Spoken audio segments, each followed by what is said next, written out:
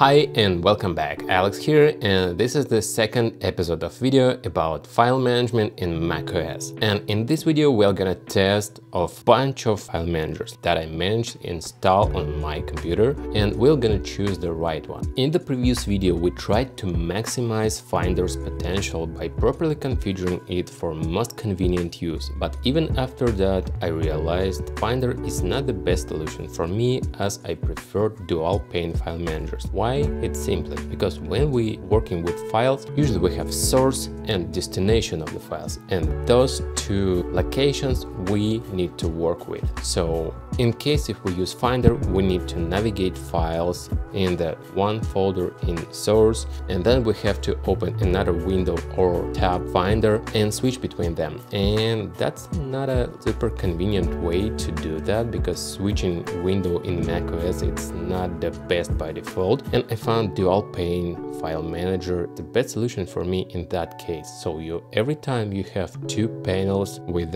folders, and it's so easy to do that. So you have source and destination every time.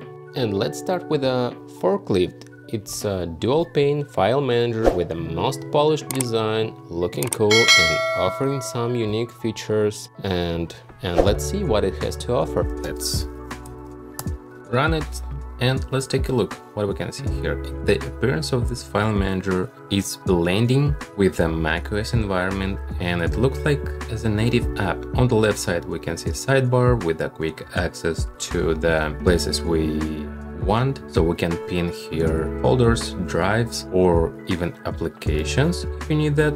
This is dual pane file manager, so we can see left pane, we can see right pane. Here we can see where we are, and on the right side we can see synchronized folders. So if or network location, you can use this feature and you can choose how you want to sync. You can sync from left to right, from right to left, or both ways. So if you don't do backups yet, that's a good start point to start doing that, because it's so important. And if you don't want to lose your data, you have to start doing backups. I highly recommend to do that. So in this fancy interface, we can see it also shows how much data will write into destination after we start the synchronization. And this is pretty useful when we want to, for example, upload some data into FTP server or our web server, for example. And here's we came close to another cool feature of ForkLift, it's connectivity. So if you frequently work with different network locations, probably this file manager it's worth the try, because using this file manager you can connect wherever you want: FTP, SFTP, Amazon S3 and Dropbox, SMB, AFP, and even VNC, so you can remote connect and remote manage computer in your network using this file manager. So that's pretty good. That's pretty good feature. Another I want to mention in this review, it's a battery name. So let's choose some folders and let's choose rename.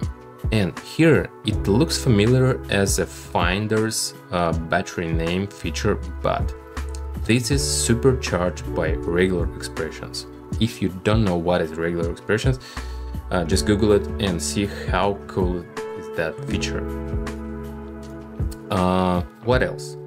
Overall, it looks pretty cool. It has some cool feature, and probably it's worth to mention another interesting thing I found. When you press escape on any panel, it's open quick access panel, and it works also as a menu finder, so you can find a menu, you can run applications from here, you can, for example, move and so on. Even if you can do wherever you want using shortcuts, for example, here's the set of shortcuts you can use for that.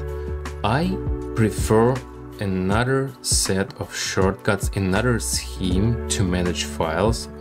It's a classical scheme when you use functional keys, for example, F5 to copy files, F6 to move files, and etc. etc. And I prefer this theme more because it's like a cross-platform theme, and if you're used to it, you can use this theme everywhere. You can use in console file managers, you can use on Linux, be it Midnight Commander or File Manager or Total Commander on Windows. There's the same set of shortcuts, and I prefer that set of shortcuts much more. And one more feature I really like about ForkLift, it's find and filter files. For example, here we have set of files with a MP4 and MOV, and if I want to do something only with the MOV, for example, I want to create a separate folder for MOV files, I can, here in this panel, I can type MOV, and here we can see only MOV files from this folder. I can choose them, and then I can cancel search and see we have highlighted only MOV, and we can do whatever we want with those files. It's pretty cool. And for example, if we want to just select files starting with the 34, let's type 34, and here's the only file starting from 34. And one more cool feature about that, it's an application uninstaller. So usually when you uninstall files using like a drag and drop into the trash can, you can leave some leftover in your system. But using ForkLift, you can delete all of those related to this application files. For example, we want to delete this LM Studio app. Let's choose Move to Trash. And it shows us what files related this app we can delete also. That also pretty useful feature. I think worth to mention that ForkLift support themes, and in the settings you can find some predefined themes. This default is matching with the macOS style, but there's some more. For example, this one, Dracula, looks pretty cool, and you can also add your custom theme. And next, let's talk about price. If we go to the official website, it's telling us for single user it costs $20, for family it's $30, and for small business it's about $70. But you can also use ForkLift as part of setup subscription.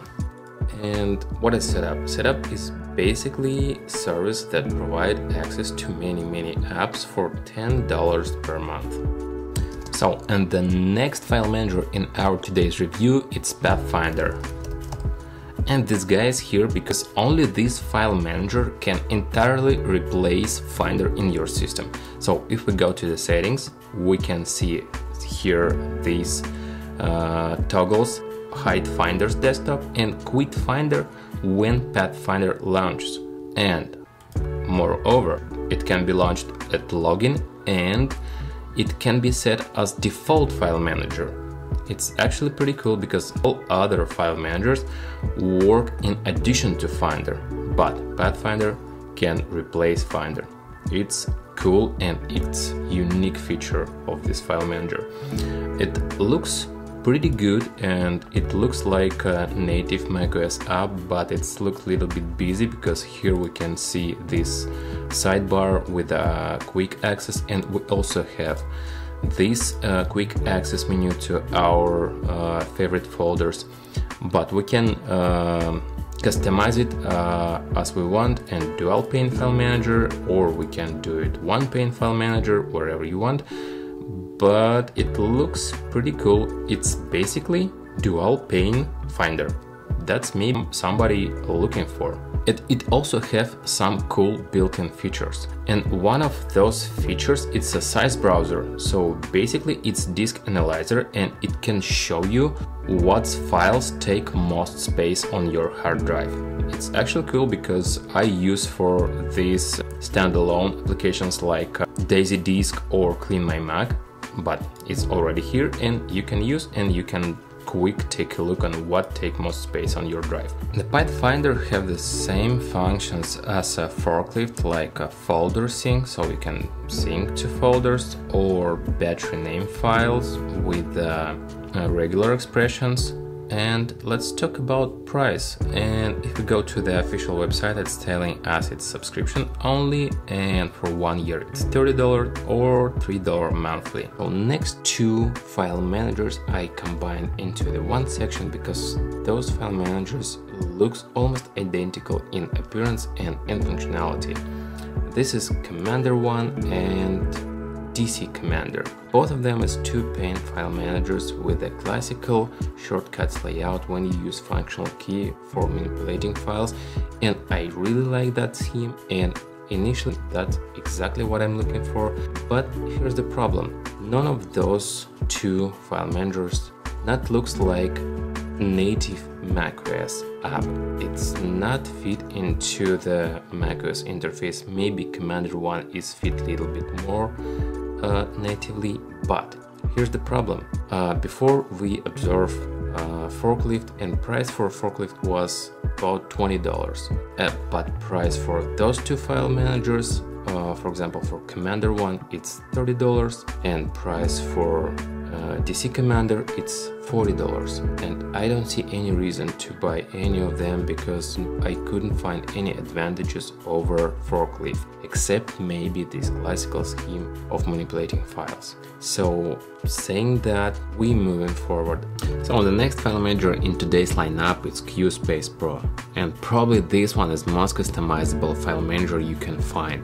Just take a look. Here we have 12 different layouts you can choose from, and you can also save presets of those panels to different workspace, and then you can switch them. So you can, for example, save for different workflows, and that's actually pretty cool. And if we switch to the two-pane view, and probably looks like Pathfinder, it also have this drop over-like feature where you can drag and drop some folders or files, and then you can do something with them.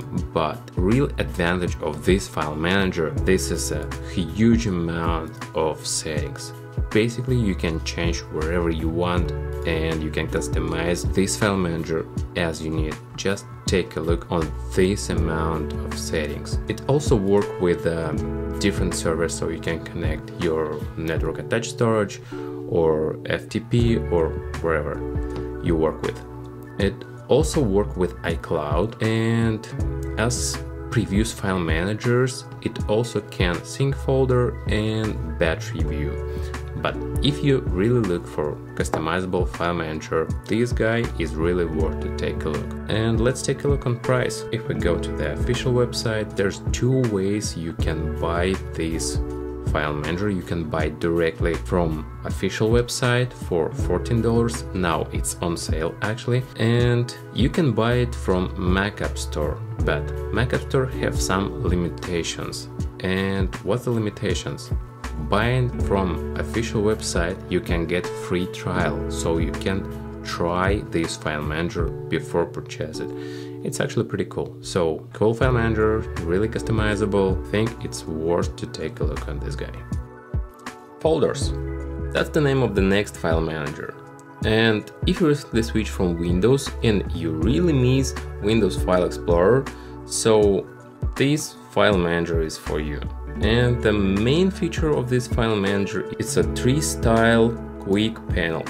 So here we can see we can unfold wherever we want as it works in Windows, and that's probably it. That's the main feature of this file manager. Oh, I also forget, combination of Command X, cut and paste also work in this file manager. So if you need that, you can buy it from App Store.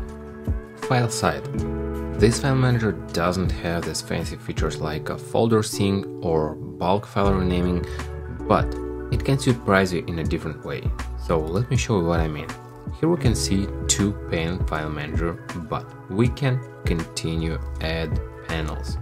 We can add more to the right, then we can add below, then we can split this, then we can add more, and we can go really crazy, and we can create setup really as we want. And then we can save this setup, and we can name this setup, for example, test, and then we can switch between different presets, for example, like that, And it's really cool because we can create different presets for different workflow and really quick switch between them. Another cool feature about this file manager, I really like how search work here. So for example, let's try to find all the zip archives in this folder, and when we start typing, it immediately start filtering. So then we can select all of them, copy, switch to another panel, find right panel, and then we can move files into another panel, or we can create a new folder and move files into the newly created folder. It's slightly different approach, but it's really interesting idea. And let's talk about price, and let's go to the official website, and let's see if we try to buy this FileSide. It's $29 and it's lifetime license, but also you have 30 days of the trial. It's a free trial version, and it also available for Windows and for macOS. Really interesting file manager to try. The next interesting app in our today's review is Shade, and Shade, it's not a basic file manager, it's a hub for your digital assets. It's more useful for content creators, so let me show you how it works. You can add folders with your assets to the Shade, and then magic begins. It uses AI models to analyze and organize your assets, and it also can add auto-generated tags and combine your asset into the collections, so you can easily find them in future when you need them. This app you can use for free if you want to organize up to 5,000 assets, but if you want to get more, you can buy subscription. And for $10 per month, you get all those features, and like a face recognition, transcription for your videos, and actually pretty cool, so you can find right video fragment, just type in text. That's so good. And you can work independently, or you can work as part of a team if you work, for example, in studio. That's actually interesting. To be honest, Shade deserves full-fledged review, and I'll probably do it in future, but for now it's just a brief overview what this app can do. So we added our assets, and our assets is analyzed, and let's see what we can see on this quick pane.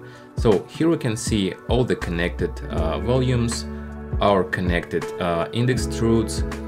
We can also connect photos library, and here's the audio, here's the video. It also works with 3D models, materials, texture maps, with the graphic files and documents. So let's try, for example, open our audio files, and if you click on audio files, you can take a quick look of this audio file, and if you double click, you can see all the information about these audio files. You can also add auto-generated description for this file, and you can choose category, and that's so cool. So you can easily organize all your audio files. And let's see videos. If we double press on videos, we can see all the information about this video asset. Here we can see auto-generated tags, and moreover we can see color palette of this video file, and we also can copy this color just clicking on this circle. That's so good. If you need, for instance, to find some assets from digital stocks, you can also do it directly from Shade. Here we can see this stock search, and all of those stocks, it's connected to Shade, so you can just finding in all of them using one query. It's so good. So if you like this video file, you can take a quick look, and you can save directly from here. That's so nice, that's so cool. I like that. Here's the Shade board, and a Shade board, it's like a whiteboard, so you can make a brainstorm or make a structure of your project. I really like that. It's so cool. So you can like rearrange your assets, and you can even generate pictures using shades. So it's, I don't know actually what's the model it uses, but here we can see pre-generated some stuff, and you can make a prompt right here and generate pictures right from here.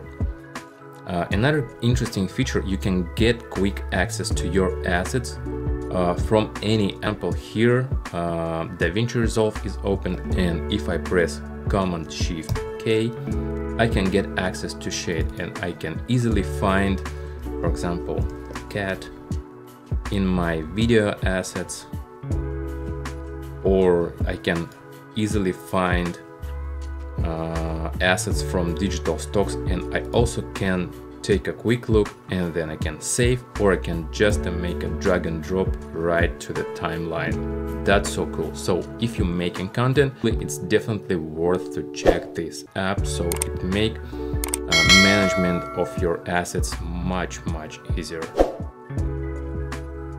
And finally we got to my favorite file managers, and there's two of them. It's FMan and Marta. And I use them back to back, and I haven't decided yet which one I like better, because FMan a little bit more functional because it has more plugins you can install, but Marta, it looks a little bit more fancier to my taste. But both of them, it's classical dual pane file manager with a keyboard approach. It's super fast. It's a main benefit of them. You can do simple tasks much faster than, for example, Finder. And let's do a comparison between Finder and, for example, FMan. And let's do simple thing. Here's download folder, and let's try to find all the zip files in this folder and move to another folder. How we can do that? So here's the search, and let's try just to find all zip files. And it turns out you cannot do that because by default Finder use recursive search. So basically it's not showing only zip archives into the downloads folder, it's going deeper into the subfolders. And it turns out you cannot perform this simple task using Finder. But let's switch to the FMan and let's see how we can do that using this file manager. So for example, here we have open download folder. If we not, we can press Command P and quickly switch to download folder, because I switched to this folder many times and it's already there. So Command P, it's like a quick access panel, or you can using this quick access panel going to the some folder, just typing path, and it's so quick. So let's try to find all the zip files in download folders, and we can just start typing zip, and in real time it's filtered all the zip archives in download folder. Then we can select all of them, Command A, and then we can switch to another panel, choose folder where we want to move those files. For example, here we can choose all of them, and we can press F6 and we can move all the files. It's so quick, it's so fast, and that's why I really like those file managers. One more super useful feature in both of those file managers, in FMan and in Marta, it's a flat view. Let's say we have this folder, Ultimate Free Sound Effects, with tons of subfolders, and each folder contains some sound files. But let's say we want to see all of those files and we want to do something with those files. So we can choose this folder, and then we can open command menu and type flat view, and here we can see all the files from folders and subfolders, and then we can find files for instance MP3, and we can select all the MP3 files from this folder. And the Marta works the same way. So let's say we open this folder, let's open command menu and let's choose flatten, and it works same way. So let's try to find, for example, AAC files. And here we can see all the AAC files. That's so useful and save a lot of time, so you don't need to go into each folder and check files there. And let's talk about price. So basically you can use both of those file managers for free. So if you're on FMan and you don't have license, it's just a pop-up menu where you can press button B and continue to use it. It's like an infinite trial, but if you want to buy a license, you can do it for $39. And also you can use Marta for free, but if you want to support developer, you can become a patron.